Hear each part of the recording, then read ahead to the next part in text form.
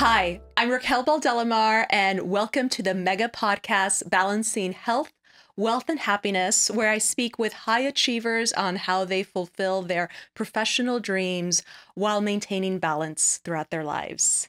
Today, my guest is a dear friend of mine, Kim Gordon, an artist and self-taught interior decorator and designer and founder of Kim Gordon Designs, specializing in creating majestic homes that soothe the senses, inspire the mind, and restore the body. She was born in Long Island, New York, and at the age of 18 moved to San Juan, Puerto Rico to study acupuncture and massage therapy. She found herself inspired by the design and natural patina of living spaces and met one of the biggest influences of her life, artist Millie Arango. From there, she moved to LA and started her artistic career, where she created shell cottages and elaborate shrines that were popular with celebrities and designers. In 2008, her whole life changed when her second son was born. Her marriage was ending, and so were the orders for decorative art. She was living in a converted garage and was fluffing up houses when she met Mauricio Suarez, her longtime romantic and business partner. She found herself connecting with people who were looking for homes to nest in, which led her to start her journey into interior design and home building. She founded her business, Kim Gordon Designs, in 2012, and without any formal training or background in architecture, she created what many say are some of the most beautiful homes in West Los Angeles today. Oh, God. I want to know her. You are her. In 2018, she was diagnosed with breast cancer and underwent intense chemotherapy and radiation for a year. The time she spent recovering from breast cancer transformed her life. As a cancer survivor, her mission now is to create homes that are not just aesthetic and functionally pleasing, but also put health and well-being at the forefront of the design process. The signature Kim Gordon style is an expansive indoor-outdoor home with big windows, natural light, and handcrafted finishes. She just recently broke a real estate record by selling her latest project, a Pacific Palisades compound, for $18 million, which had an original asking price of $14 million. And between building a multi-million-dollar business, she is a mother of 2 boys. Kim, welcome to the Mega Podcast. Thank you so much, Raquel. You're so nice. So generous. Kim, one of my life principles is that the doors of your future can be as unassuming as they are unexpected.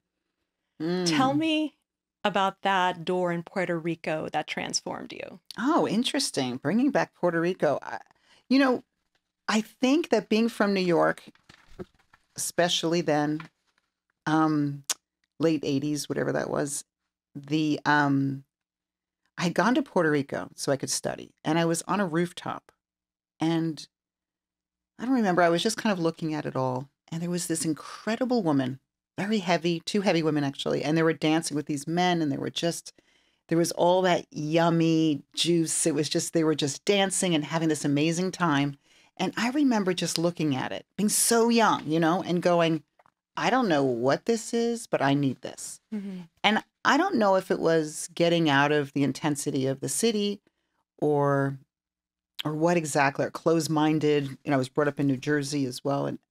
And just thinking about getting into this so sexy land of Puerto Rico and the heat and the music and the food. It's just hot, hot, hot. And I was so used to wearing sneakers to go to work and just so uptight. And oh my God, it transformed me. And I ended up living downstairs from a woman that was so creative, and her house was so crazy. I can't even begin to tell you. And when I remembered looking at it, going, oh my God, is that woman a witch? What is wrong with that lady? And when I went upstairs and sat in her place, she was busy with something. I felt so alive or excited to be around it was very excess. It was full of excess and color. And I remembered sitting there just thinking, whoa, like it was just as if the food and the heat from the food is now on her walls, and the sexy and all of this was around me. And I know that I changed at that second. Really? It's funny you should mention it, but as At the first that moment. question, I know I talk a lot, but I have to say that this was really a special time. Is that where like your grunge aesthetic developed? That's a really great way to look at it. because I became I had a camera and I loved photography, and I ran around, and back then Puerto Rico was like falling apart. Like the walls were just naturally falling apart, but they're brightly colored. So you would have this real wabi-sabi of this kind of creepy stuff kind of growing, and the house is becoming inhabited by plants and trees were growing. And I just ran around and took so many photographs and became completely obsessed with this. I guess you call it a grunge aesthetic, but I would say it was more like yeah. I mean, kind of like, is it organic? Is it natural? You know, it was very like that. Yeah. I've always That's also interesting. Yeah. I've always also believed that like your mentors have, can have such a great impact on your life. Mm-hmm. And you were blessed to have Mm. Don Henley as a mentor. I know, right? Tell me about that experience. Oh my God. How did that encounter happen? Wow. I was doing faux finishing, and I was doing, that was back in the day when you'd sponge like Italian restaurants and stuff. And I was working for some reason at the Capitol Records building for a man who did sound. And I guess he was very well known in the business. And we were talking, he wanted to do some coloring thing, and he needed me to, I don't remember what it was, something like that. And then he said, "Do you antique wood?" And I work for myself. You never say no. I mean, you work for yourself. You just always say yes. So I'm like, yeah, of course yes, of course. He said, "Well, Bob Vila just left one of my clients." I guess Bob Vila was in Malibu at the time and was doing samples for someone, he wouldn't tell me his name, and that the client didn't like it. And would I go look at it? So he then told me who it was, Don Henley and the Eagles. And ignorantly, I'm like, yeah, the Eagles, which one is their songs? Which is ridiculous because you know every word. But for some reason, I was disconnected. He'd kill me if he heard me, or he wouldn't. But I listened to their music, and I realized what was wrong with the samples that the guy had done. They were perfect. So Bob Vila had too perfect that he made things look old. He was antiquing. Remember that crackle style? Remember this back in the day? And the guy did it so over perfect that I looked at it and went, "Oh my God, I could never do anything as good as this." But then I put on the Eagles. Now, I know you could laugh because everyone knows the Eagles. So you're listening to Hotel California. Totally. In my studio. And somehow I'm just kind of in it, and I'm like, oh, I get it. It can't look perfect. He wants it to be jacked a little bit. Like, and I started chipping away at it and took some really big, really, really big moves on this. Like, I was a little bit nervous. And then I presented it. And then Don came out and said, it was ridiculous. He just came out with his accent, his very Texas accent. Just, "Did you do this, girl? Did someone else do this?" And I said, "No, I swear I did this. Little girl like you didn't do this." I go, "No, I did it." And I ended up getting the job to do all of his wood in the house, which sounds weird, but he had a lot of woodworking, and he needed a lot of like just really gentle or interesting, just to kind of funky it up a little bit, kind of recording studio / studio for himself. And then I ended up doing his house in Texas, and I would go on these meetings with these architects, like really high end, especially in Texas, and this really man mentality, super men mentality. And I would go in there, and I think half of them wondered what I was doing there. Like, is he banging this girl? Is he with this girl? Like, what is she doing here? But Don was like, "You're the only person that would tell me the truth. And you're the one that's going to, think for me when I'm not paying attention." Or he said something like this. And one time the architect and people were they were talking to him about some cabinetry. And they said, they said, "Oh, yes, so we're going to have this." And I said, "Well, what are the shelves made out of?" And they said, "Glass." I go, "In his bathroom, he's going to have glass shelves?" And he said, "Yes." And I'm like, he ain't going to like that. Because I instantly, knowing Don is very sensitive. He's obviously he's an artist, and he is an extremely sensitive man. And the thought that he's going to have a glass of water in his bathroom and reach and place it on a glass shelf, I just was like, there's no way he's going to like that sound. Even the sensitivity it takes. Wow, the sound. The sound is what he was going to It would bug him out. Wow. And then I'm thinking further than that. When you're putting something down on glass, there's a moment there where you come out of yourself and you think, am I being cautious? Can I break something? And all of that energy, thinking about putting something on that shelf, for instance, was lost because it's about being a glass shelf.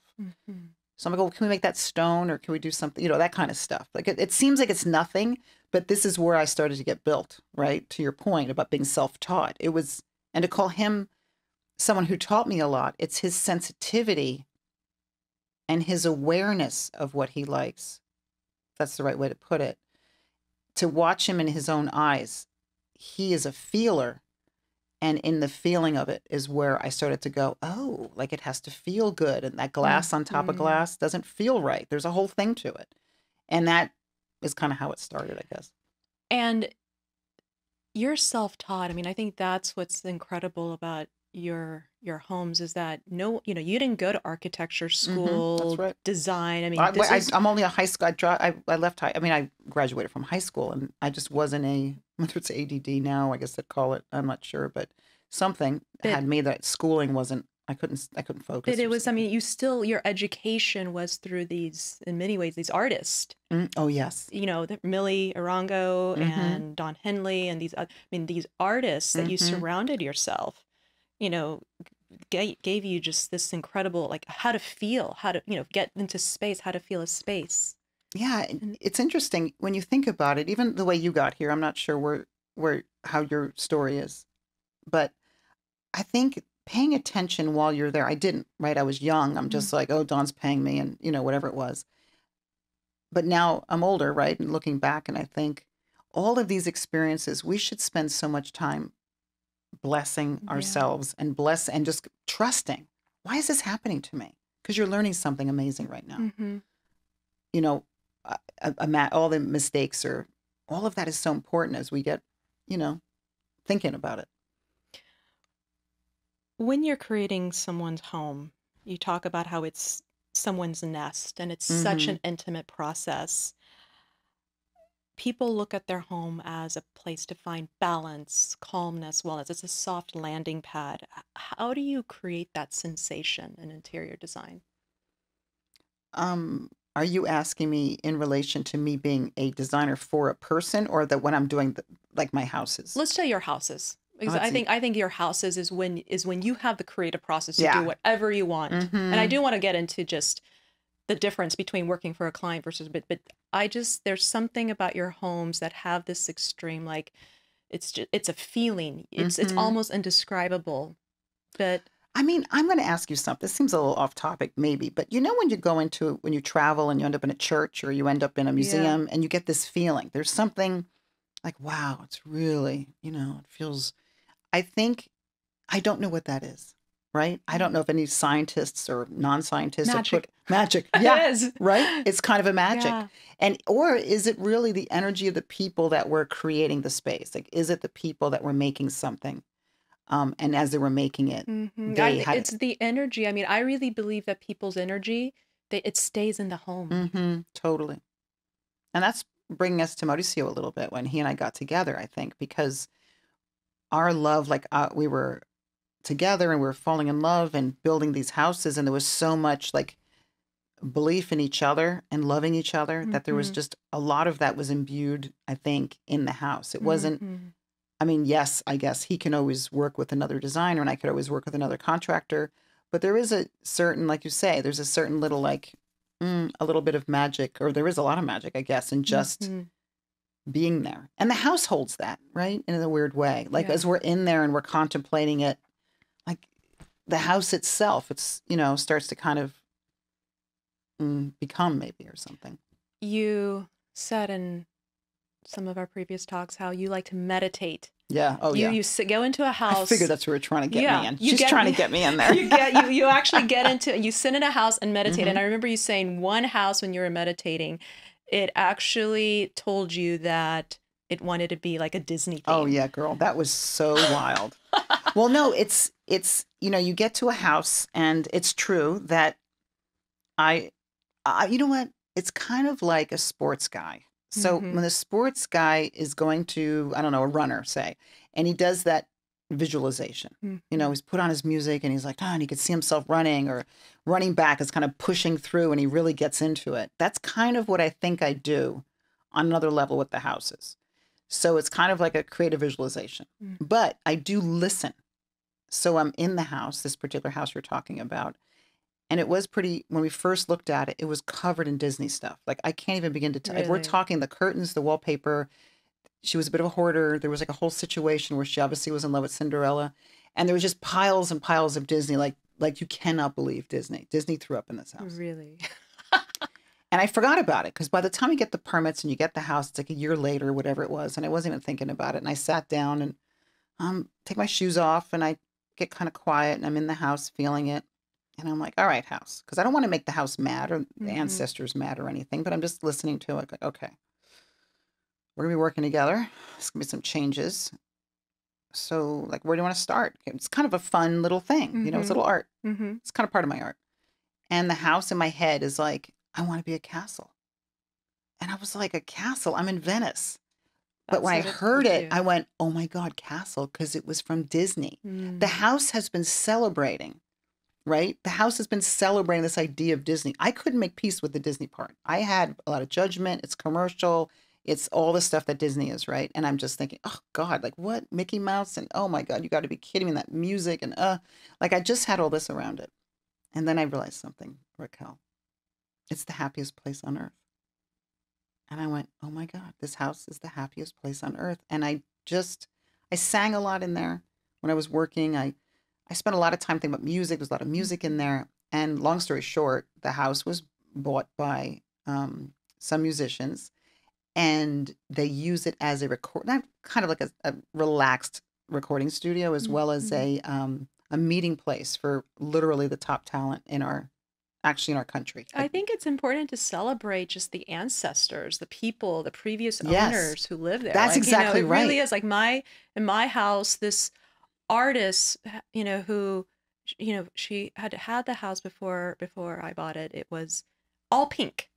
Wow. All pink, pink, like literally like hot pink, everything. Even like the backyard finishes was pink. Oh my. And it was like and it was awful. But Oh it my was just gosh. like there was just this, I mean, talk about this happiness. There was just this, Yes. she was an artist and she was hippie and weird, and what Mhm. I have done now is kind of is just find how to celebrate, like Yes. she took care of it. Like she took care of it Mhm. before I Is she came in. alive? Yeah, she's Okay. off of Ventura. She's in That's Ventura right great. now. So I Wow. just think it's just like it's really nice to think about how, when you're looking at a home, it's like celebrating just the people who live there and the Mhm. history, and you do Yeah. that. You also really incorporate, I love how you incorporate sunlight and Mm. like the ocean breezes, the local flora, all the nature Mhm. indoors. How do you work to achieve that balance between bringing nature and inside? How do you? I guess, well, this was Venice when I first started, and I couldn't believe that the houses had these little tiny windows, like little eyeballs, and they were just Mhm. looking out desperate. The idea to sort of integrate that. I guess in a way, you're tripping me out a little bit, where it's reminding me a little bit about San Juan, where I was saying that there's Mhm. trees inside and they were growing out. Using that as like a little creative way to look at it. I think just you can't get enough, really. Well, you can, but not having to be able to have this desire to walk outside of your house It's and be so greeted. powerful. I mean, it's Mm-hmm. so healing. Like one of the things I have found, I mean, when I moved to LA 11 years ago, one of the things that I wanted to do is incorporate just, the outdoor, I mean, this amazing weather so many times a Yes. year. I mean, incorporating, there's so Mm-hmm. much healing power to nature, to the sun, Mm-hmm. and bringing that into your home was really important to me. So, but Yeah, I you've like, just think, yeah, and it's funny because this is all pre-COVID, which mm-hmm, the irony or whatever, not irony, but the luck or the such and such is during COVID, we're all just like, oh my God, my house. And then it just became, my house should be a place of healing. It should be, it's so funny because I use the word healing, but meaning getting home from the end. You don't have to be sick to be healed. You can fry, right? Because you've been mm-hmm, working too much. But if you're able to go home and disconnect in that time and honor the space and yeah. honor your own self and your self-care to go, oh, I'm home. And the home is doing everything it can do to support you. With that means the ancestors, because you're asking them, or Mm-hmm. the previous house, you're asking the walls, you guys, I need you guys, let's do this together. And I think it sort of vibrates and wakes up a little bit. The house, like, oh, you mean Yeah. you're talking to me? Oh, well, let me make everything work really well for you. Let me stand stronger. Let me be a little bit brighter. Let me show you some surprises. That's what, yeah. There is a real sensuality to your homes. You It think? has like this like palpable, visceral, it's almost like an eroticism. You think It's so? really, That's really I find hot. it, yeah. When in the first home, I think, and the first home on Millwood, Oh my God. I really felt that. Hmm. And can you, do you know where that comes I from? wonder, does that take us back to my relationship with Mauricio in a way, I right? mean, Like, but I think is it that, well, I or, mean, I'm saying that that's the first thing I think, right? Because there's the romance and working together and the hope. But I do think that there was a certain coldness that I was viewing. Like, it's almost like you can either get a cute, old fashioned, very cottage style house, hmm, or you get the really modern, right? Cement on the floor, wood on the ceiling, a certain math. And then there was bringing in some hips. There was like, I yeah. started troweling the floors, walls. Then I had this thing about getting these metal windows, which I saw in Mexico, and I couldn't find them out here. I didn't, I I went think that's Mexico's. huge. It was so crazy. I think too, it was what we were talking about the other day about The male, masculine and the yes. feminine. I Hmm. think that like marrying those two archetypes, I think adds this incredibly powerful I think you're feeling. right. I honestly Yeah. do. And when I was looking at your homes, I was like, it's, you have these steel windows, Mm-hmm. very sharp edges, Mm-hmm. very high, I mean, kind of stark windows. I mean, there's, there's some, it's the masculine, but then you Mm-hmm. also have like the handcrafted finishes, the Mm-hmm. incredible like And textures. patinas. And this Yes, is, and you think yeah. about it, how much It's did I curse myself back in the day for doing faux finishing? Oh, I'm just a painter. mm, Oh, I just barely do this. I barely had any money. But think about how me touching those surfaces, yeah. hundreds of people's houses, and going from there to take that craft and knowing that a handmade thing feels more sensuous. Mm-hmm. And this was, again, this is before all these round things. So at the time, I didn't even realize. Obviously, I just thought, I think I talked to you about this once, is I felt like it's just one house. Like, I mean, maybe one person is going to actually like this. They're going to go, wow, this is another option. Like, I can either have this or this, but this. But when people were walking through it, I kept noticing that men and women, oh, well, this is what I'm talking about. See, They this really liked is, it. and that's what you're getting into about the sensuality. Because if you Mm-hmm. want to, it's just how men and women can both find that they can make babies in there. Yeah, Do yeah. you know what Well, I mean? you want a home where you can make Make babies babies in. in, Yes, you basically. do. Yeah. Um, what would you say is the difference between a resort and a residence? I mean, I know you Well, and you I know talk about what? travel and travel inspiring us. Mm, It's a big, I mean, it inspires me tremendously, me but too.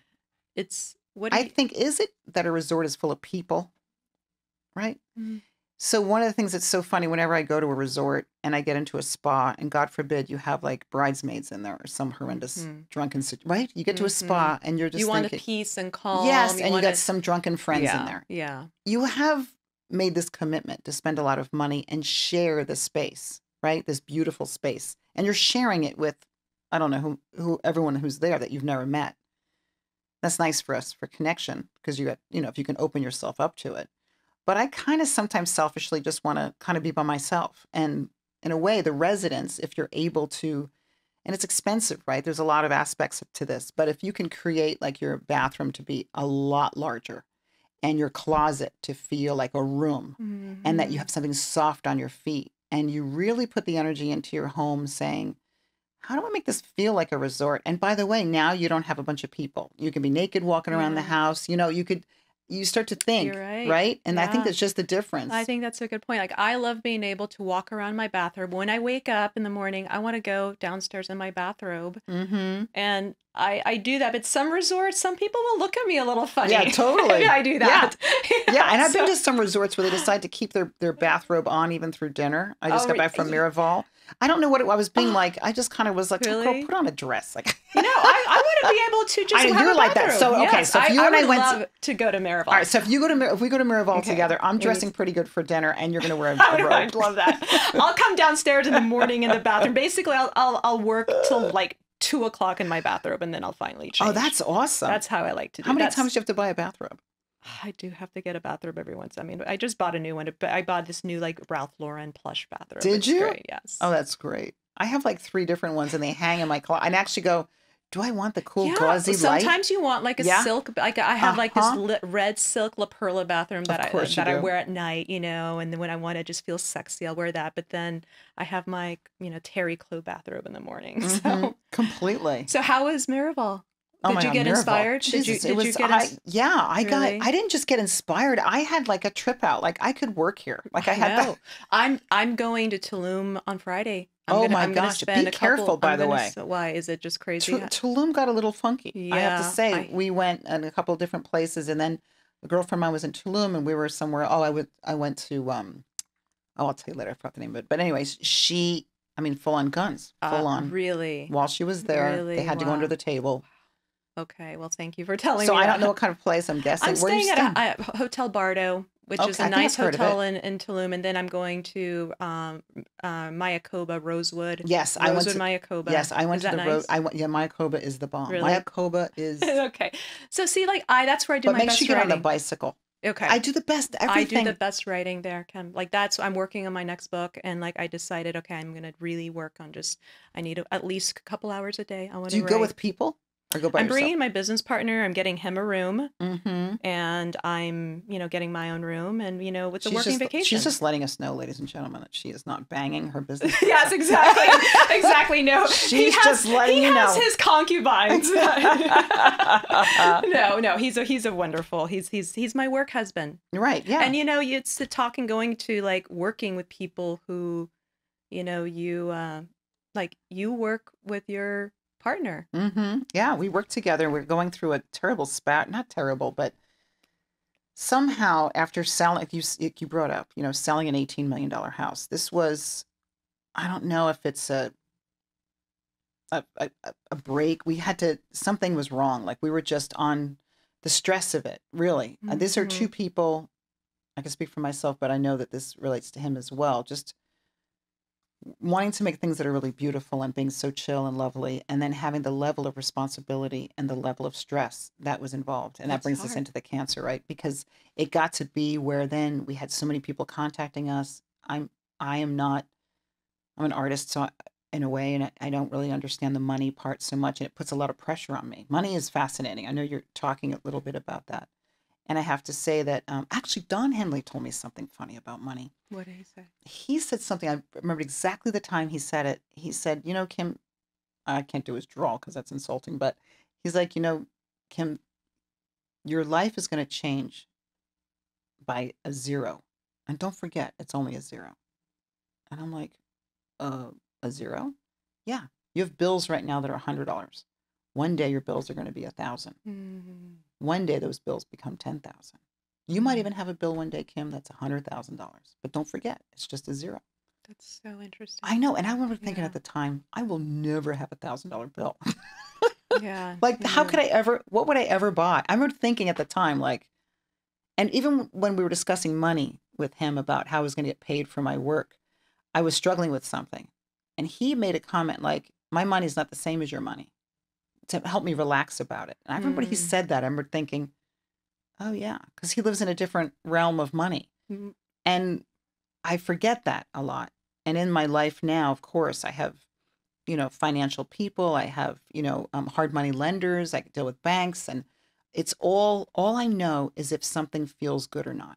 More money, more problems. Yeah, right. That's true. And I don't even, but the question is it more problems? I want to be able to figure out, right? What is the peace in it? It what is. the, I mean, yeah. It's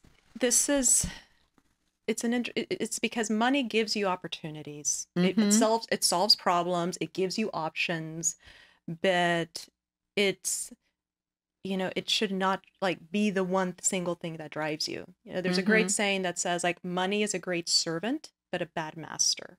Ooh, nice. I like that. And I love that because to me, it means like, it's like, I think of, there's many forms of wealth.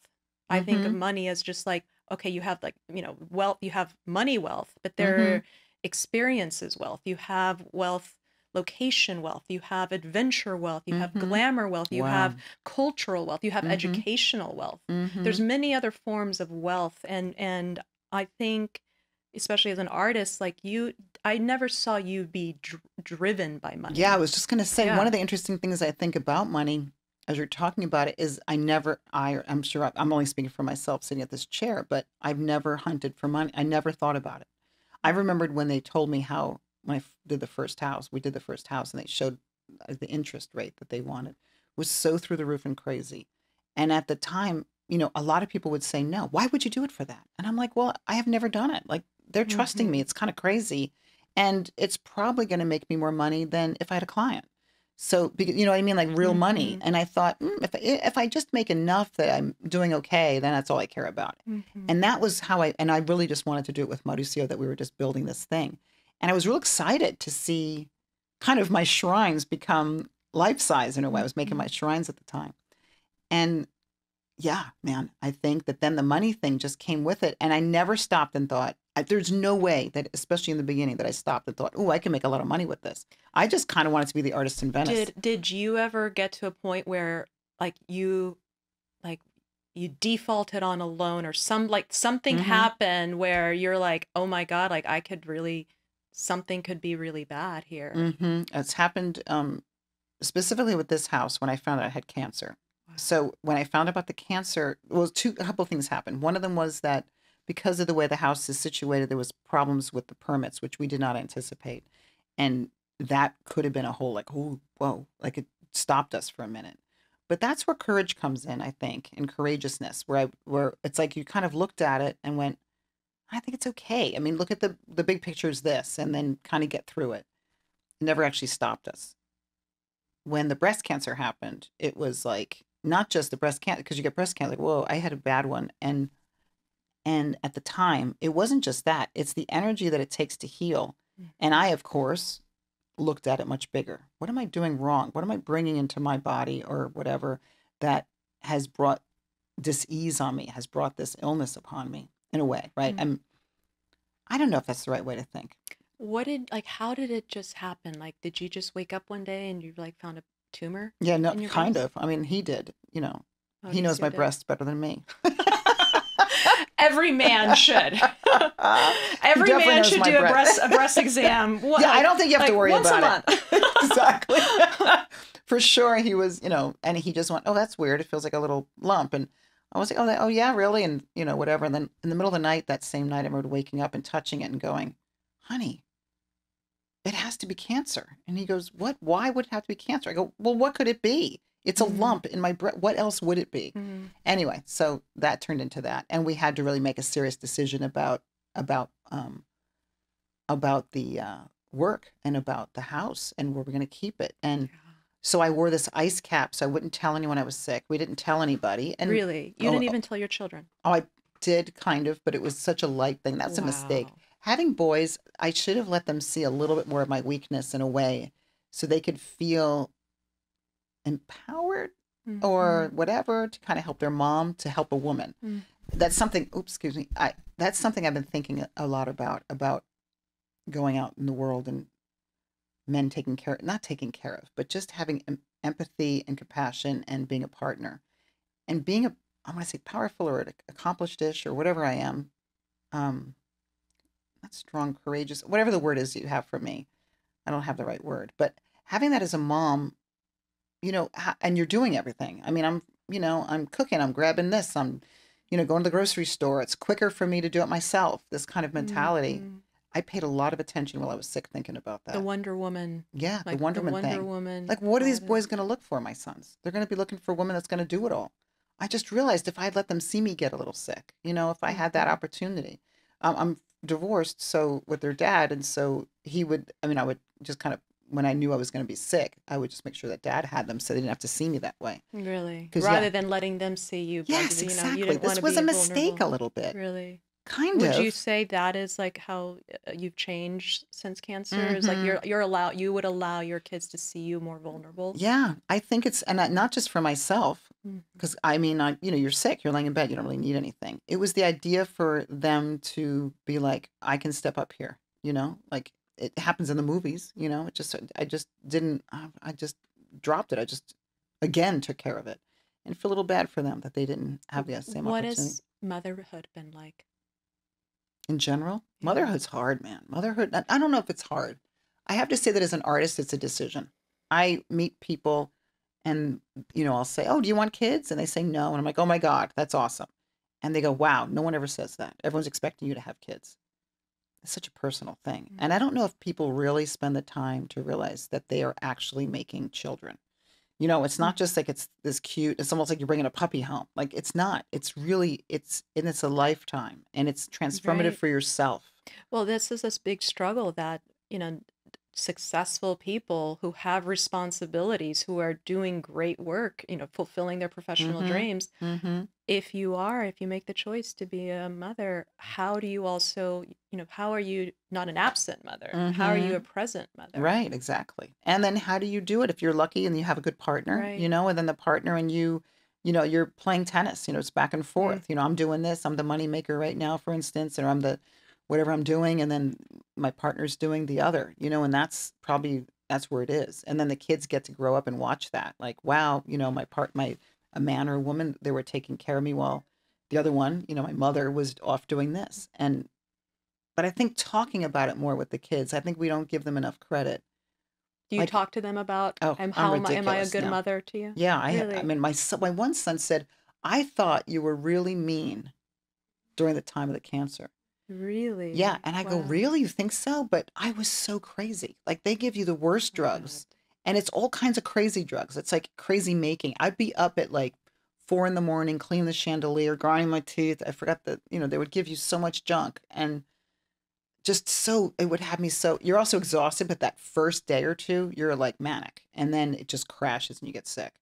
Really? I don't want to say that to anybody if they haven't gone through it. It's everyone's personal experience, but I just really got like this from the So you medication. became mean. Kind of mean, Of course. bitchy, crazy. I know. Hello, and yeah, but I never, because if they knew I was sick and that was part of it, if I was more responsible to my kids, I'd say, But you weren't really telling them right. about I it. Yeah. I didn't Yeah. really think about it. I didn't, when I was going crazy by then, I was not really crazy. Oh, and as a side note, by the way, when I started it, it also pushed me into menopause, something Mm, called chemical induced menopause. I was every 28 days really? before that. And it was like, boom. And That so must I be was hard too. also like a Going crazy through person. menopause, Uh-huh. And an having hot instant. And flashes, not like, yes, and because it's like, usually at menopause, it takes you a couple of years, it takes a while. You kind of spot a hmm little bit, you're hmm waiting. But but this it was happened like immediately. immediately within the first month. You were like, bam. And then all of your hormones changed. And I just wasn't myself. So instead of being more present for my kids, maybe Hmm. to say to them, by the way, just so you know, I'm going to be doing this, this, and this while I'm sick or whatever. And it's like I did a little research, and turns out I might be getting tired, or my hair might, but keeping my hair was important for them because I didn't want them to see me be Yeah. bald, even though I never thought about it before that. That's great that you had an ice pack. So the way you Oh, were it's not horrible. the way Yeah. you did not go bald with chemo was you Mm-hmm. put an ice pack on your. Oh, it's you can't believe this. Wow, that's amazing that you Have you could. not heard of this? I mean, you're the one who told me Oh, about it. it's crazy.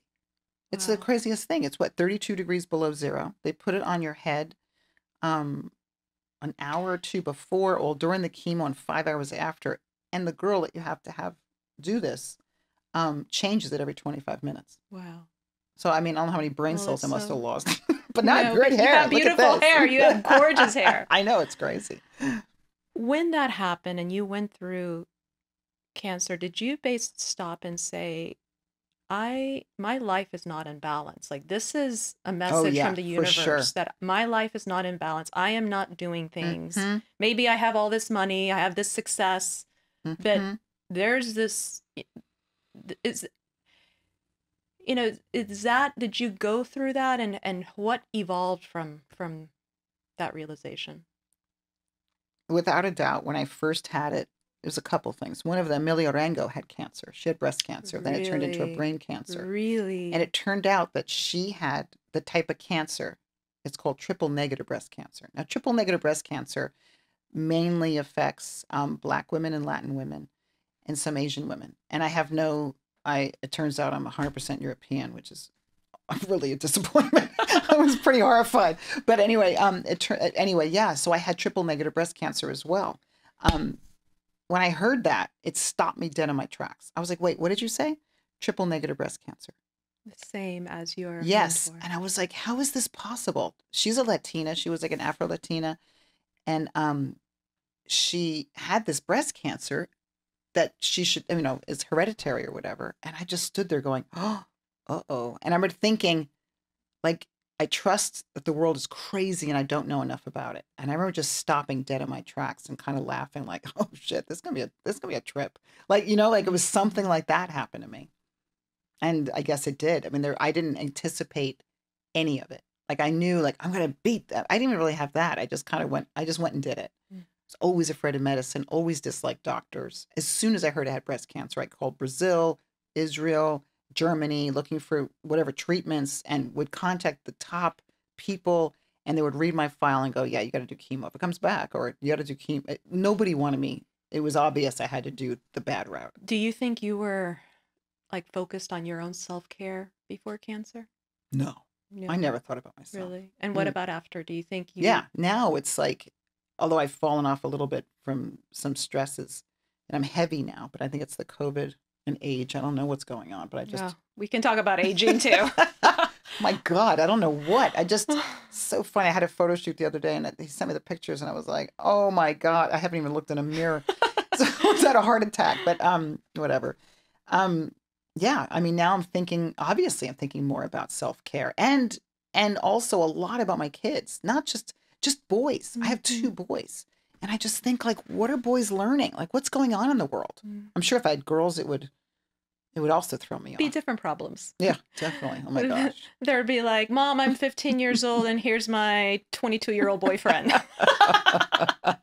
Oh my God, that was me.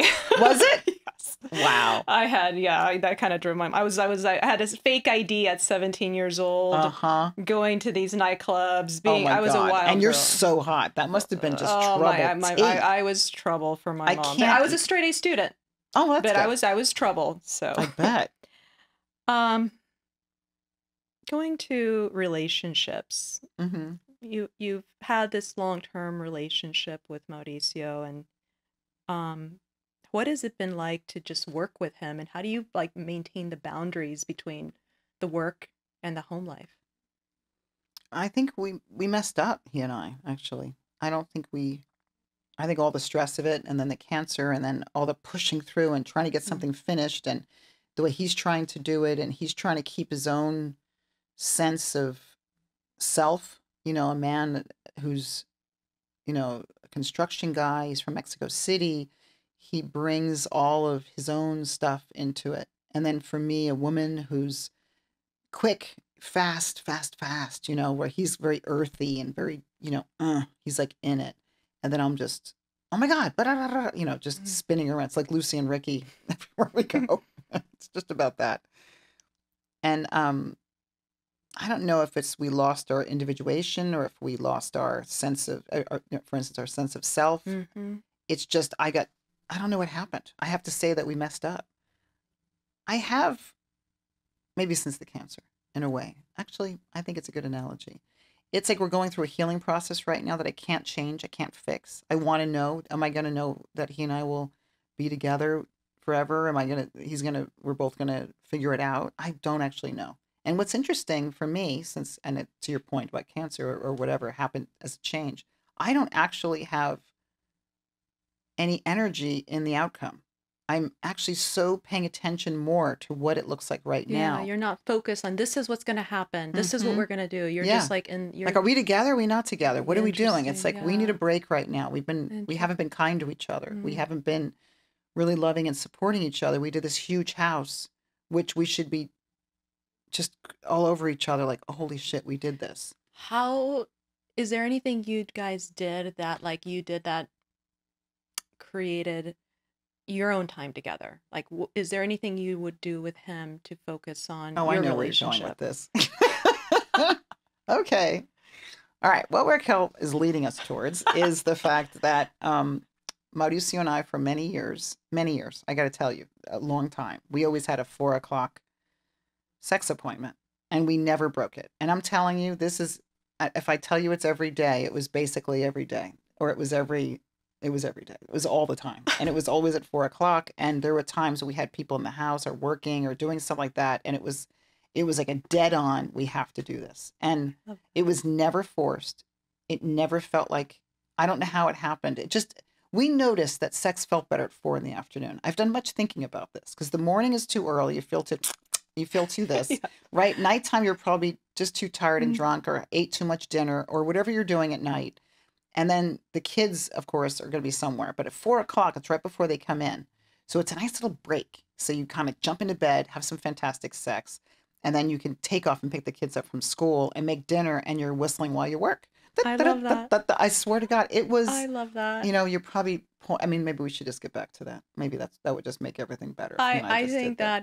that And we is didn't do so that. Like, beautiful. I mean, that even though it sounds so regimented, it it really also wasn't. I mean, yeah. and you know what, by the way, about regimented, I have to say, I have got such a busy schedule now.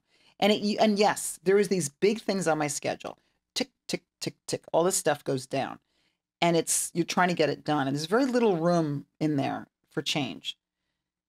But then you start thinking about it. Like, is it so bad to slip my husband in there? Like to slip my Of man in there? course. I mean, is it It's that bad? and I it mean, also it's what makes us complete women. We're not just uh-huh. like it just makes us a complete women. You're the one who taught me, Kim, Oh my God, that what? at the end of a long work day, all Mhm. I want to do is go home and suck a big dick. Whoa! Right? You're the one who taught me that. And I Uh, realized, like, you know what? When you're building businesses, when you are just, uh-huh. leading Right. people, being powerful, being the one in control, Mm-hmm. and and just having this incredible responsibility, you just like, it's having a nice way of just like showing another side of yourself with your partner Mm-hmm. is such And an important that's way. actually interesting because in work, where we work together, Mhm. he is the masculine theoretic, right? Mhm. He's the contractor. He's this. When it comes down to the face of the company and having to go to the investors and to really negotiate and to get out there, that's me. So people could say, well, Mauricio, well, he's Mr. Gordon, so to speak, right? Like Mhm. there's a little bit of that could come at play. But I'm like, no, you got to bend me over, like, or whatever. Like, I Mhm. literally can't. Yes. It's like he Yes. has to own it. And that is, He has to own it. he And has that to just, I yeah. just think And I don't that give it to him as a present. I want that. Like, yes, I'm yes. not bending over because I'm like, See, I think that is part of balance. Like I think yeah. to be a complete woman, Mm-hmm. and I think you and I are very similar in that way is that like we can be we're strong, very strong alpha Yeah. women when we Mm-hmm. need to be, but Yeah. it's also like there is another element where we enjoy being the more maternal, the submissive, which Mm-hmm. is like we want a very strong, powerful Mm-hmm. alpha male. And it's part of also, and to your point about balance in my life with Mauricio, it's like we needed that. Like, and I was Mhm. just like, oh my God, take me. I'm just so tired of thinking and Mhm. making another decision. And one more person asking me a question, or even the kids, and what are we going to have dinner? Fuck dinner. Yeah. Lunch. Oh my God, making another goddamn lunch. But the thing about food and when are you going to cook it and what are you going to do and what kind of, it's just too much work. I just want to be just taken care of. And it's Yes. what is it, an Yeah. hour? Like, or half an hour? Like, what is that time? That time is just, oh God, get this freaking orgasm out of me so I I can love get on that. and go for the rest of the day and sleep better. And then I think he's kind of like, she needs me. Like Yeah. in a way, Yeah, right? that's a He's beautiful. right. I think he lays there thinking or lays there, whatever, afterwards. And he'll think, That's so romantic she and needs so me. beautiful. And I Thank hope you. more couples across America can make 4 o'clock sex appointments. And who knows, It maybe might have that's to be 3. It's maybe 3. hard. I mean, how can people do this? It's And I would hard. tell him that all the time. I was always saying, this is why we work for ourselves. We work for Mhm. ourselves so we can get a little beach house, somewhere else and do a little bit of work from there and then just hang out in the sun. Like, there's no Mhm. reason that we can't have more balance. And this is something I battle. He doesn't have that. He's going through something. I'm not sure, but it was something that was a little bit darker. I'm not entirely sure where Mauricio is, but he's got a little spot. And I can't get him out of it. Like, I can't help him. And I think the best thing in the world is we're taking a break right now for both of us. Like, I'm really hanging out with some more girlfriends of mine and doing lots of little trips and just really happy. And I'm surprised at my lack of, I'm really surprised by my lack of wanting to control it and want to be like, let's go to a therapist and fix this right Yeah. now. It's almost like the breath is The needed. space. Yeah. I mean, I think Hmm. I do you know who Esther Perel Of is? course. Oh, Yeah. I love Esther I know you do. Perel. She's And just, she's, honestly. one of the things she talks about is that you there's a paradox between desire and love, Hmm. and how, you can't have like he's not yours. Right. He Mhm. has his own identity and he has Mhm. his own self, and Mhm. and when you can actually what creates desire is the individuality of who he is, Mhm. but also the element of giving someone space Mhm. and letting them just work through Yeah. what they and giving you space, and then Mhm. hopefully if it when you come back you can actually see each other I in a little wanna bit of yeah, a I'm different that area. girl, that is exactly it, and I didn't realize how I was climbing on top, I was trying to fix it, I'm so afraid to lose him, so afraid to lose that, I something happened, I was super I have you start to learn more about your roots and my family, and I have a whole codependent Irish Catholic, alcoholism, Mm-hmm. parents, father, and just, the that sort of baggage, I guess, or that kind of learning. And that, as I'm working through that, is why I'm thinking more about my own kids. What are they learning now? Like, I know what I learned from my parents, and Mm-hmm. it's not What are they great. learning from What are you? they learning from me? What are they learning from their dad? What are they learning from Mauricio? Like, Mm-hmm. what is happening here? How can I be better service also to them? You Are you know? going to therapy? Yeah, Or- totally. That's great. I've got a hardcore guy. That's so good. I think that's so important Oh as my God, part of I had never balance, had a having guy therapist. really. I think I did when I was like super young. I've had both men and women, and they're, I mean, different, but I mean, I think both are good. Yeah, But I I know. think I it's have really somebody who's important. just like because I have boys and Miles Mm, was having a little bit of difficulty at Michigan when he went to school, just little things, social stuff or whatever. It's your first mm-hmm. year in college, and he's suffering a little bit. And I hunted and found this guy, and he really started helping Miles. And then Dax was having a couple little things, and then he started seeing Dax, and then I was watching him and I would come in to talk to him for a few minutes and I'm like, I'd like to see if you and I can work together. And it was kind of hardcore because he's like, he writes books about men. His name is Stephen Poulter. He writes Mm. books about men and relationships and boys. And he's got this fantastic book that I think he's working on right now. And oh my God, I've learned so much. Oh yeah, I'm a huge believer in it. Are you really? Yeah, my mother's a psychotherapist. She's a Jungian Oh my God, I psychotherapist, love it. and I just think, understanding, one of the biggest things I look at, Carl Jung, Young. because he works in archetypes. Mm-hmm.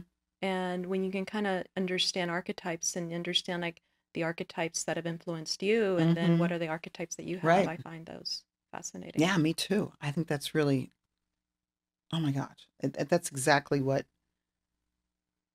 is here in front of us a lot. Yeah, and And it's a little mysterious, these archetypes and all this. It starts when you and I start getting back to ancestors. We start getting yes, back to yes, storytelling. You start getting back into all of this, all of those guys. yeah. And that's kind of I think what we bring So into. much of it is subconscious. Like Yeah. so much of like what we do is subconscious, but then I think that therapy helps connect the subconscious Mm-hmm. and the conscious. Like for me it's meditation I was just gonna especially. say. I was Yeah. just gonna it's say it's it's meditation. meditation. Like Mm-hmm. it's I think so much of what we do is subconscious, but then when we meditate and we can actually have the space to just Mm-hmm. feel it, and that, you talk about how The like integration. integrate, yeah, you're like how Mm-hmm. space, like I remember one of the things you talk about is just how a space makes you feel, Mm-hmm. but you have to like allow that to sink in and kind of Yes. connect with it, and you need Mm-hmm. to meditate in that. Right. And that's bringing up when we talked originally about when you asked me, what do I do to the houses? And I said, well, is it the houses that I do for myself or houses for clients? Mm, There is a psychological aspect that I've been exploring more with clients in my mind and a little bit of my meditation and asking myself, how do I want to move forward with my work and my business? And I think a lot about like, how do you want to use your space? People come and they say, I just bought this house. We're moving in 2 weeks. We need to get finished. And they do this. And I'm like, you have to live in the house, do the bare minimum and live in there. Like live in there for like, you only have to live here for 2 weeks before you're going to know. Then call me. Because once you lived in there, you you know. really start going, oh my God, I totally thought I would use that door. But it turns out I'm always going through the garage. And then the garage doesn't have a place to put your stuff down. And then you start to build. Or I never park in the driveway. It turns out I always go in the garage or some crazy thing. I can't walk the dog because then the door is this. And then you can shift the house and create the space when someone's lived there. Hmm. And that comes from just organic living. Since COVID hit, so many people are now having to use their homes as a Mm, way to work, when the mm-hmm. home was the Yeah. respite, the home was the place where Mm-hmm. people go, away, to get away Yeah. from work. Mm-hmm. How do you now look at a home, and how do you, you know, create boundaries? Yeah, how would man. you recommend people create boundaries in their home when now that the work life and the home life are Yeah, the same? totally. I mean, I think it's going to bring back the dining room. You know, we've had these open floor plans, Mm, and now you're like hiding in a closet so that you can keep away from someone else where you're trying to have a Zoom call. So if you can have the dining room that can close off, remember, you know, these are old 50s. We would get yeah. into these houses and the kitchen was closed off. Remember those swing saloon Yeah. doors, and that would have like a pantry that was over there that was on another door. And then you go, I'm not sure if doors aren't the answer, where we've just had these huge open floor plans, So and that create still works. separation, like Yeah, like yeah, a boundary. So yeah. using an actual door as a Yeah, or boundary. at least the walls. Like now, when I'm doing a house right now in up Mandeville, and Uh-huh. I was looking at the kitchen, and usually it's wide open, and then I was looking at it, going, I don't wanna. Like I kind of kept the kitchen separate, and and then the dining room is in a certain special way, and it kind of feels sort of fantastic. Now I have to the height of the ceilings is giving us the feeling of openness, the Hmm. view and the big windows. So it's still in this particular space, it really works that you're able to delineate these spaces with a door, or maybe not. I haven't decided about the door or not. For people who may not be able to afford Yeah. you, Hello. what would you, how would you guide people on how, okay, they can create a separation? You mean instead of just putting a door up? Yeah. I mean, I think it's number one. It's time. I mean, now number one, pray God that COVID is behind us ish, or it's on its way. It's on Hmm. its last But it's legs. actually in many ways like working from home is becoming Yeah. so I mean, how common much now. as a boss? I mean, as a Yeah. boss lady, I mean, I like it that people can Me work at too. A home. lot of my employees, like I got rid of Uh-huh. my office. Yeah. I mean, look at I that. had an office in downtown Santa Monica, and it just didn't make sense to keep Yeah. it anymore. No. So working from home is kind of good. I think it's COVID had basically Mm-hmm. like It shook it out. it shook it out, and more Mm-hmm. people are now. It's kind of the way of life. But the problem now with that, especially if you have family and kids, it's that now Mm-hmm. it's that your home isn't just the home. It is now like your office, and Mm-hmm. how do you manage that? It's definitely a balance. I mean, you really have to be creative and look at your house. Sometimes it's fun to have friends over and keep an open mind and say, I really need a space. I figured out that's 6 by 4, whatever it is. And then have friends come over, because sometimes you don't see it and they might say, oh my gosh, why don't you do it on the side of the bedroom or something like this? Of Hmm. course, you know, I'm going to say, try not to work in your bedroom because you Yes. should be working on other Yes. things, Of you know? course. I definitely think the bedrooms are like I know. sleeping, dressing, and sex. Yeah, totally. That's it. I know. And I And just, it's a sanctuary. and by the way, bedrooms don't have to be that big. The closet has to get bigger. Right? The closet and the Yeah. bathroom should get bigger. The bedroom should be a bed and like a chair. Mhm. Yeah. Maybe a little, I have a thing about bistro tables. So I can get up, I can do anything I want with a bistro table. You know, get a little champagne on there, have little flowers. I could have like, I can get my computer, my laptop, Mhm. get a little thing done, you know, just Yeah, in the you don't corner. need, you don't, But it you don't doesn't, you need don't these need, big bedrooms. you're No one right. is in the bedroom. I mean, you're Yeah. doing it for sexy fun time and you're sleeping. Yeah. And that's it. And the disaster should be over there in the closet where you can actually get dressed, see your clothing, and see your body Mhm. in a mirror. And then the bathroom should be the size of a house, I Well, think. these little homes, like my little beach cottage in Santa Monica, like there are no closet space. Like that's, Right. that's one of the things that I, have to figure Mm-hmm. out. Like when you walk into my bedroom, like first thing you see is my shoe rack because there are Wow. no Oh, how places cute. for my shoes. Oh, that So, sucks. but this is, I'll get to a place where I'll afford one of your homes I'm one day, and then it'll be like, Kim, Abs- get me a big closet, Big closet. small I'm bedroom, telling big you. closet for all my Small, or just shoes. a normal bedroom that you could walk around and have a little bit of space, but Yeah. not enough to like that you need to have a dress. You shouldn't have a dresser. I just don't.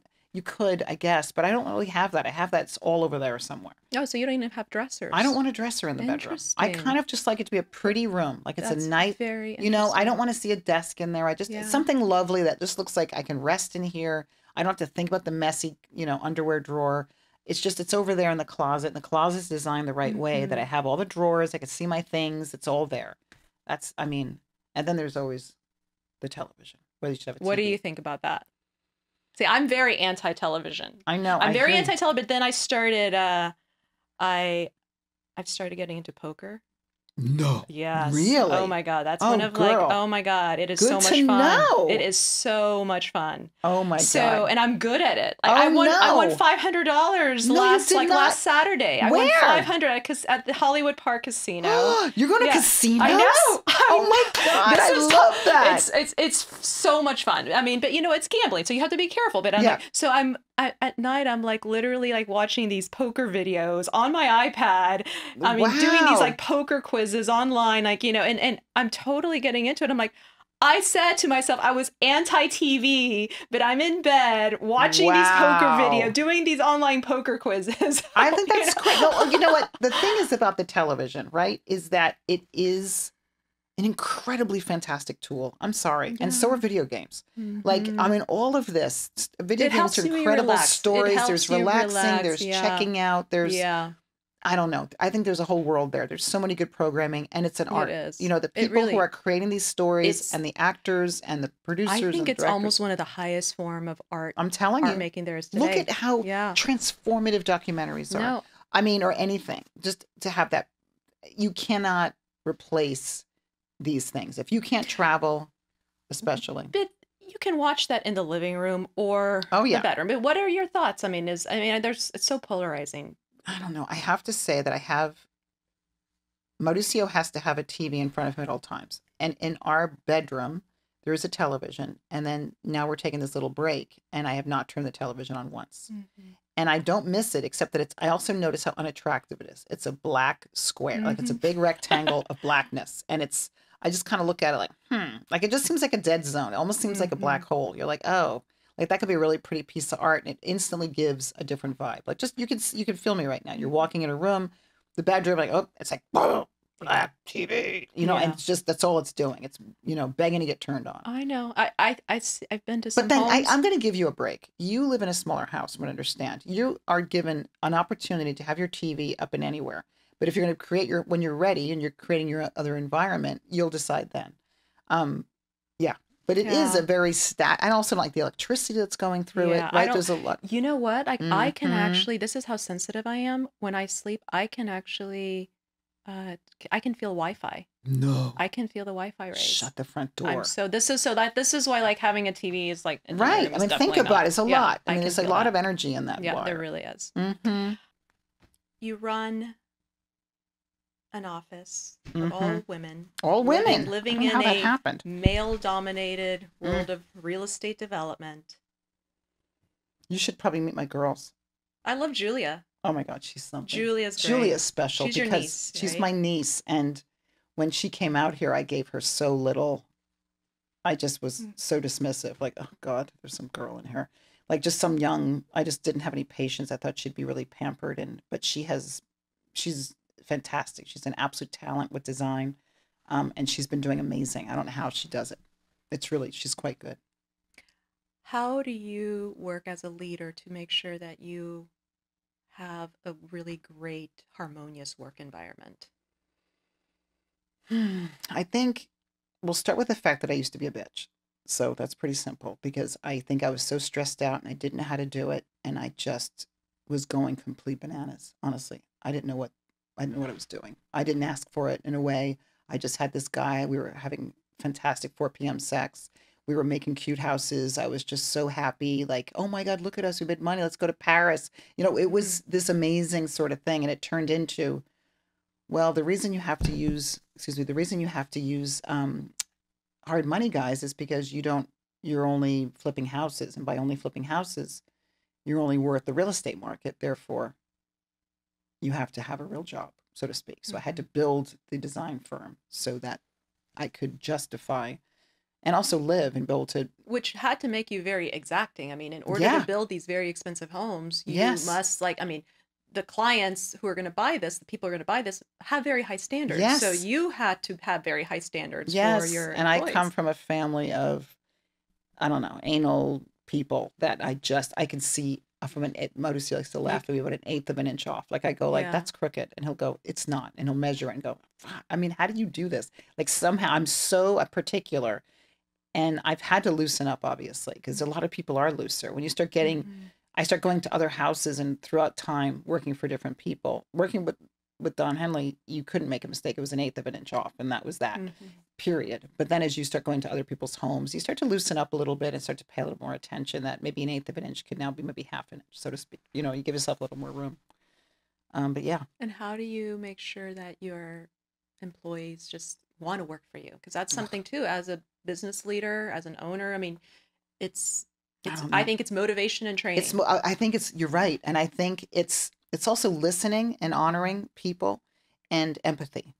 Do you have masterclass, by the way? I I love love masterclass. masterclass. Love that. Have you heard Pharrell yet with his empathy one? I have not. Oh my Is God, it a this good one, one? it's fantastic. So So having he's doing a empathy. whole thing where he's talking about empathy and what it means. Really? He has different people coming in and talking about it. I think that masterclass is one of the most funnest, fantastic little worlds. Um, anyway, he was talking more about empathy, and it made me think more about The Office because I have to really look at the eyes of the people, what they want to do. Julia is very young, 22 years old, 23, whatever she is now, and she's really wants to make her mark, and she's trying, and there's a rebellion in there, right? Because you have to remember who she is. Kim, she's 20 whatever years old. She's still pulling away from her family, of which I'm part of in a way, and and Ram, you start to have a little more compassion. Oh, right. She's coming from this. I have Stephanie in my office who's from like kind of she's Los Angeles. She's Mexican. She's hard. She's fantastic. She's a Dodger fan. Like the whole everything, and she has kind of an edge on her. Brought up as a second generation, and to work with that a lot because she comes in as a woman. She's very, very smart. She's a lot of experience. She comes in and she's a little bit got two guns on her where she's already ready, kind of hitting the guys, and I have to catch her sometimes and just go, we're all working together. It's a work family. I mean, Yeah. it's really, I think of it as just, you have a family. It's a different kind of family than your personal family, but it's having You a see work them family. more. You do. You see them you more. are almost more intimate with Yeah, them. and I mean, so under the empathy piece becomes huge. Yeah. And I think that when I was sick with the cancer, when I was sick with the cancer, I remembered thinking I didn't want anyone to know, and I realized, wow, imagine the space they would have given me. Just like, oh my God, Kim works so hard. Like right now she's going through something. Let's give her a break. I didn't really ever get, I didn't allow anyone to take care of me in a way. And that taught me a lot about where are you coming from with this? Like my son, I thought you were mean, mommy, because I was going through so much stuff, and I didn't really, if it was in context, he didn't have empathy for me and go, my God, she's going through his medication. It can make her angry, so she's fine.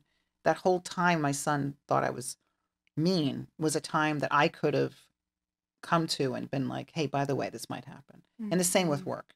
Looking at what they're bringing to our party, what they're bringing to each event, and then talking about the clients that we have. And I really integrate them in a really high level. So when I'm going now to meet clients, I have to have somebody come with me so that we can together decide if this is the right client, it's going to move forward with us. Because I'll just say yes. I'll just be like, oh yeah, I'll do it. I just get really happy and I'm in the moment and kind of like, oh my God, this place looks so cool. But the girls have to come with me and go, no, Kim, you can't do everything. You've only got so many hours in the day, and they have to rein me in. And then as a boss, you're laughing because you can imagine I give them that much power. I will override if there's a reason, or if I'm going into Tatiana at my office who runs the money, if I go into her and we have to talk about, okay, what do we have happening, financially, where are we at? And then we can have another decision. And I may have to override. Like everyone might go, oh my God, that person might be really difficult to work with or something. I know we have to wrap up. I'm sorry I talk so much. Well, this Did you get all your stuff out? I could talk to you I'll for come so back. we can I'm totally sorry do that another today. one. We will Okay, do great. another one, but All right, let's just end with a few quick rapid fire questions that I'm going to ask you. All right, I'm scared. You got a look on your face, and I'm scared now. All right, go ahead. What are your top 3 healthiest habits? Healthiest habits. Healthiest habits. Getting up in the morning and immediately getting outside. That is number one. I think that you get up and you get out, I think is number one. Going for a walk or getting outside somehow in the middle of the day. Like now we have our office over on Montana, and it's been a miracle because you have to stop. You're in the middle of everything and you go, wait, no. I go get a cup of anything. Just get out. And you just, popping in a window. And the other thing I think that's really healthy is walking more where you live. So you could see little shops and you see neighbors and just connect with that. So does that answer? Yes. Oh, good. So I have a principle that says that part of balance is having healthy vices. Mm-hmm. Tell You me. mean like the 4 p.m. sex? What's a vice? I don't know. What's a vice? What is a vice? Like for me, I think poker is a vice. It's gambling. You think? I think so. But it's food is a vice. Oh yeah. I love like late nights. Like I'm a night owl. I like nightlife. but then by, liking nightlife, I like to stay out late, and then Right. I then wake up late, and you can't always do that. So, Mm-hmm. but I also think those vices bring me great joy. Yes, So right. It's all about food and it's balance. And, balance. I So was out what with is some people. I was out with some people the other day, and she said, I'm a vegetarian. So I was like, okay. So I, so it was fine. So we ordered some food, and she asked about one of the vegetables, and they said, oh, well, there's fish sauce on there. So she's like, okay, I won't have that. Can they remove the fish sauce? And I'm thinking, where do you draw the line? Yeah. You know what I mean? You're just Yeah. thinking to yourself, okay, it's fish sauce. I get it. She's like, and I go, well, it's just fish sauce. And she goes, I'm a vegetarian. And I'm thinking, okay, girl, like just, Mm. and I have a funny name for some people, some friends of mine are vegetarian. I'm like, wait, are they bacon vegetarians? You know what I mean? Because then there's the bacon vegetarians that have to Yeah. have a little bit of bacon because you can't say no to bacon. So, you know what I mean? And it's a funny thing, but I feel like that's kind of, if you're doing it because of some health thing, I don't think that your body isn't going to be really rebellious. It's Right. just balance, like Well, you I said. think I think everyone should have something that brings them great joy, like a Yeah. vice that brings Mm-hmm. them great joy, but maybe you don't do it all the time, but you do it Right. occasionally. I mean, I'm guessing masturbating, right? That's a good one. Is that a vice? Is that a vice? No, I think it's an exercise. I think it's like going to the gym. I don't know, but I'm just saying, like a little private time. Private time. Maybe what else would be a vice? I don't know. I guess it's in the food drink family. Okay, I think For that's me, good. I think, Food yeah. and drink. Believe me, I love What food. buying? Retail Buying therapy. stuff. Retail therapy is a vice. That's okay, a vice. that's a vice, but that brings you great joy. Yeah. So that is a Uh-huh. good one. What does wealth mean to you?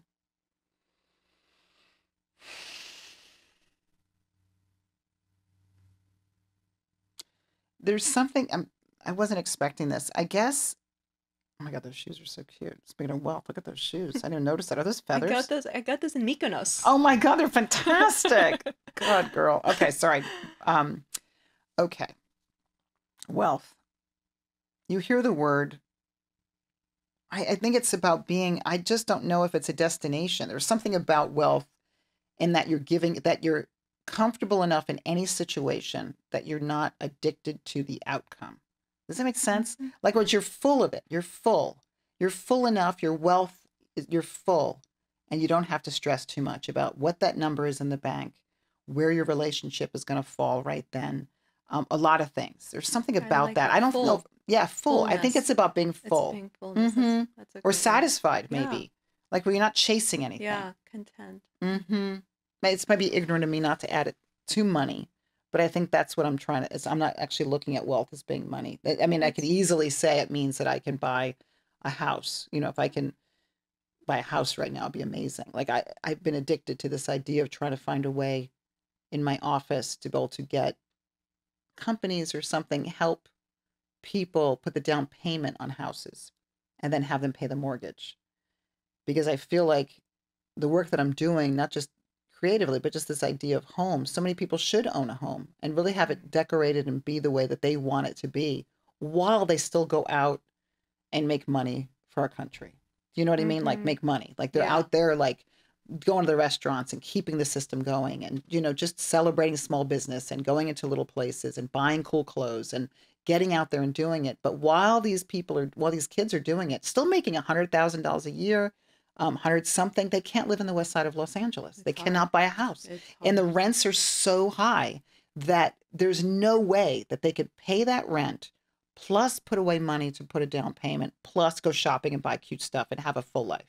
I think that I'm really interested in as my world keeps going. So in relation to wealth is being able to, when you're comfortable in a certain place, where do your values fall? This is in my wheelhouse about real estate, really, right? And about homes. What is my big thing right now? There's a lot happening with homeless and it's such a quagmire. I've tried so hard to figure that out and that's just a mess. And I keep looking at people like my office that are making X that just cannot. There's no way they're going to, how long is it going to take for someone to put together 150, 200,000, 20% down on these houses? It's hard. I mean, it goes, I mean, money is important, but also there's so many other things other than money, which are just as important as well. Mm-hmm. And that's where the balance of all of this totally. comes in. Yeah. My final question. Okay. What is an important life lesson or insight that you have learned that has brought you the most amount of balance in your life?